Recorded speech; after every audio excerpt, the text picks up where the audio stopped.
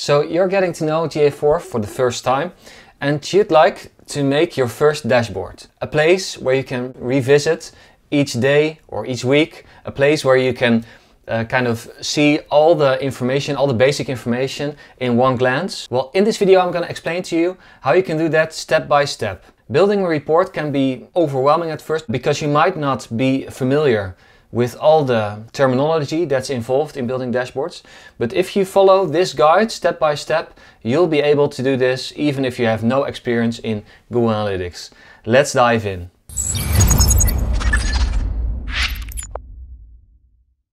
So welcome to the channel, my name is Leon. This channel exists to help you make better decisions with your analytics data. If you like what I'm doing, please click like or subscribe to the channel. That really helps me get this channel off the ground. So we're inside of Google Analytics 4. I'm gonna go into reports, and by default your GA4 will look something like this. You have a couple of collections like lifecycle or user, and it might look a little different based on when you've set it up and your situation. But you will have some basic reports in place. And these basic reports are really good. I recommend you learn these because they include all basic information. But if you want one screen that contains all your basic information that you can revisit every day, we will need to build our own. And we're going to start doing that by going into library. By the way, you need sufficient user permissions to access this, but if you are the owner of the account, that shouldn't be a problem. So let's go into library and make our own collection. And we do that by going under collections and say create a new collection. And we're just going to create a blank collection, and we're going to call it dashboard, because we just want one screen that contains all our basic information. And under topics I'm going to say dashboard, apply. So we're going to create an overview report that will be the dashboard with all the kind of blocks with basic statistics, and we're also going to create a detail report that accompanies our dashboard, so we can click through and like dive a little deeper in the data. So I'm going to save the collection. I'm going to click back, and you'll see that the collection is not there right away because we're going to need to publish it. So now that I've published it, I see that it's not there either, and that's because it's still empty. We need to make a report first, put it in the collection, and then it will show up. Before we're going to create our dashboard, we need to kind of make a list of what we want in our dashboard. And probably some basic things that you will need in your dashboard are, for instance, some traffic sources. So under traffic acquisition, this information we'll probably want in our dashboard. Where do our visitors come from? So I'm just going to make a small list. So I'm going to open up a small document and I'm going to create a list. And this is a tip that really is very useful, especially if you're just starting out in analytics. These names are really important if you want to create your own dashboards. So for instance, if you like the way this looks, organic search direct, this is the way you like your traffic sources. Or for instance, you are more used to like source medium, kind of the UTM notation, source medium or campaigns even, then you need to write down these words. I like, for this basic report, for this basic dashboard, I like this notation, so I'm just going to write down session default channel group. So later on in this video you will see why we're doing this. For now, just follow along, trust me, this is really useful. So session default channel group, that I'm going to need that. And also I want users and engagement rate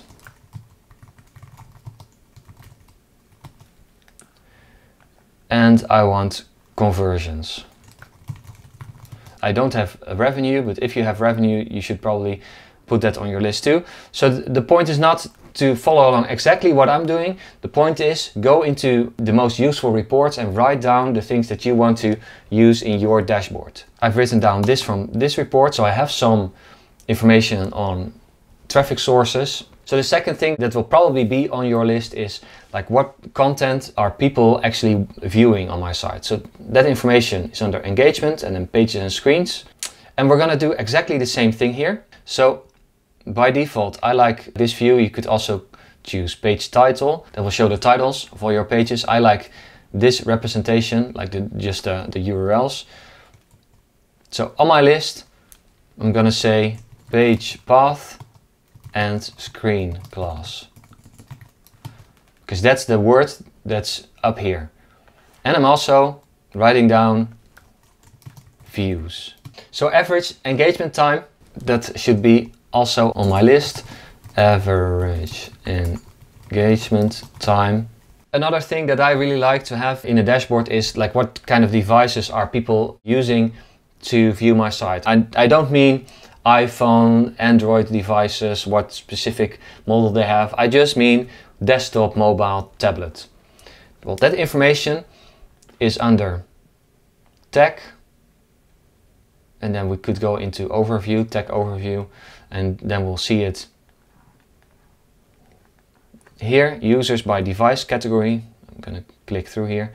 Device category. That's the term that I'm gonna need when building my report. So device category. Maybe you'd like to know where your users are viewing from. So like what geographical location, for instance, country or region. That's under demographics. So I'm gonna go into demographics and an overview. So I could go into users by country, but for me, city is a little bit more useful. So I'm gonna go into users by city. So city, that's the dimension that I'm looking for. So now that we have our list, let's go ahead and build our dashboard. And we could do that by creating a blank report from the start, but I'm gonna go into the traffic acquisition report because that's the first on my list, traffic sources, and I'm gonna build it from there. So we can adjust this report by going into customize report. If I change it and save it, it will overwrite, but I could also change it and save it as a new report, and that's exactly what I'm doing here. So I'm gonna start by kind of removing some things I do not need. For instance, in the list of dimensions, there's a whole lot of things that I don't need. I don't need session medium, so I'm gonna remove it. Session source, source platform, I'm gonna remove it. I'm gonna leave session campaign, but this list is already a good starting point. Under dimensions, I'm gonna enter all the fields that I wrote down, all the fields that are kind of the first columns. So page path and screen class was the first column of the content report, so I'm gonna try to enter that here. Yeah, there it is. And device category was also a first column, so I'm gonna enter it here. Because the first column of the report is called a dimension. It's how you kind of split up your data. And city is the last one, so I'm also gonna add it here, city. And then I'm gonna click apply. Under metrics, I'm gonna do the same thing. I'm gonna first clean it up a little bit. So user sessions is really useful. Engage sessions, and not so much. Average engagement time per session. That one is kind of nice. So you see how long are people viewing the site. Engage sessions per user. No. Events per session. No. Engagement rate. Yeah, that was actually on my list, so I'm going to keep it. Event count. Nah. Conversions. Yes, that was also on my list. Total revenue. I'm going to remove it because I don't have a web shop. You'll likely want to keep it if you have like revenue coming through on your site and you're actually tracking it. So total revenue, I'm going to remove it. And then I have some other fields that I wrote down from my list. So for instance, views and average engagement time. Engagement time we kind of have. We have it per session, which is kind of fine, but views I do not have yet. So I'm going to add it here, views, and I'm going to put it below sessions. So I have user sessions and I have views. Let's see if I need something else. Average engagement time. So let's put this here. Let's remove this one so we don't have duplicates. So now I have users, sessions, views, average engagement time, engagement rate. I'm going to put this above here. So engagement rate and average engagement time and conversions, which is really nice. It's everything I need. I'm going to hit apply. Now under charts, I can disable and enable chart here. I can choose what I want, but the line chart, the bar chart is fine by me. So report template, I'm going to unlink it by clicking here, because if I keep it linked and if GA4 kind of updates the template it's based on, it will override all the things that I just imported. I do not want it. I want to keep this report as it is. So I'm gonna unlink it so it will stay the way I made it. And the summary cards, and this is really important. So this is the place where we need to make the small blocks that are on our dashboards. We are going to prepare it here. I'm gonna delete this one because I just want to make and create and come up with all the blocks ourselves. So a dashboard is a screen with blocks on it, graphs, timelines, pie charts, bar charts, things like that. And what we do here, we're going to prepare all those blocks so we can include it on our dashboard after this. We're going into create new card, and something that I really like to do is make a timeline. And with a timeline you only have a metric, which is kind of the number that you have. So for instance, users, I wanted the total users over time. So I can just see in one glance how many users did I have yesterday and the day before. This is all I need. I want for the first block. So I'm going to click apply, users over time. And from this, we're going to make a lot more of these cards. So for our next card, I want the users, but I want it split up over the traffic sources. So kind of what are the top traffic sources that are driving traffic right now on our site. So I'm going to add a dimension, session default channel group. That's the field that I listed from the traffic sources. So session default channel group. And I'm going to make it into a bar chart. So I have this view, organic search, direct, referral, email. So these are the traffic sources that are driving traffic to my site. And this is a really nice card to have on our dashboards. I'm going to hit apply. Also, I like a list of all the pages that people are viewing, like the top 10 most viewed pages. So I'm going to create a new card and I'm going to say page path, because that's the field that I took from the content report. So I'm going to choose page path and screen class, and I'm going to say views. What are the most viewed pages on my site? And I'm going to make it into a table. It's not top 10, but it's top 7 most viewed pages on my site. And again, this is really useful to have on the dashboard that we're making. So again, I'm going to hit apply, and we're just going to continue preparing our dashboard. All the cards that we need when building the dashboard, we're going to add them here. So I'm going to create a new card, and this time I want mobile, desktop, tablets. I want a pie chart of what's the device category that people are using when viewing the site. So under dimensions, I'm going to say device category. I'm going to say users, and I'm going to say pie chart. It gives me this. I'm going to hit apply. Well, I can continue doing this. I want to know where are my visitors from, what city. So city, users. Now I can create another bar chart, or I could turn it into a table. I think a bar chart is quite nice, so I'm going to hit apply. I could make another timeline of just the conversions. So conversions over time. So that shows me when was the last time that I had some kind of conversion on my site.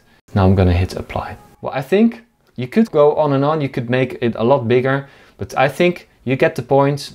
We need to prepare the cards that we need on our dashboard. We need to prepare it right here. So what I'm doing now, I'm going to hit save. This is really important. Do not click save changes to current report, because that will override the default report, and the default report needs to be there. It's really good, but we want to save it as a new report.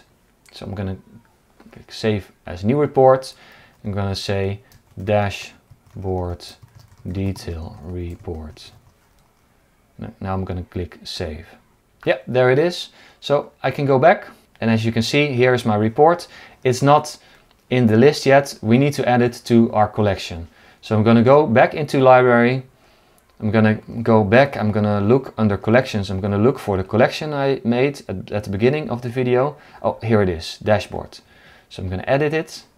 And from the section on the right, under detail reports, I'm going to look for dashboard detail report. This is the report that I just made a couple of seconds ago. I'm going to drop it over here. So I can note that I can only drop it here, drop detail report, because this is a detail report, and I'm going to click save. We can save this to our current collection because I don't want to save it as a new one. I just want to overwrite the dashboard collection that I made. Now we're ready to make our overview report, which is a screen that contains all these graphs that we just prepared. To make this, we go back and we go under create new report, and we say create overview report. Here we are, and now we can add our cards. And in this section you will probably find also your default collections, lifecycle, user, but you need to find the collection that you made based on this video. So I made a collection with the name dashboard, and under this header you will find all the cards that we prepared just a couple of minutes ago.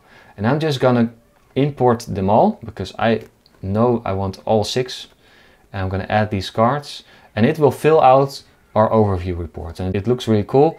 You can already see it. I want the timeline first, so I'm going to drag it up, users over time. Then I want my channel groups, so users by channel default group, there you go. I want my pages and then the rest of it. So maybe conversions over time is also kind of important. Like when were my last conversions, used by device category, users by city. I really like this. So I'm going to hit save. I'm going to say dashboard overview. I'm going to click save. Now we created our dashboard overview. Oh, sometimes it does this. So just save it again. Save changes to current report. Yeah, there you go. Let's go back. So we need to go into our dashboard again, edit it. And now we can, under the section on the right, we can find it under overview reports. We can find our dashboard overview, save changes to current collection, and then we go back. And because our collection contains actual reports now, we have our collection on the left here. So dashboard, and then I click here, dashboard overview, dashboard detail report. If I go into dashboard overview, it will show me the dashboard overview report that I just created. So I have users over time. I have the channel groups, like the traffic sources on my site. What channels are driving most traffic? What pages are people watching the most? When was the last time that people converted on some conversion? What devices are people using? And what cities are people watching the site from? And the thing is, I can go into the detail report by clicking, for instance, the traffic sources.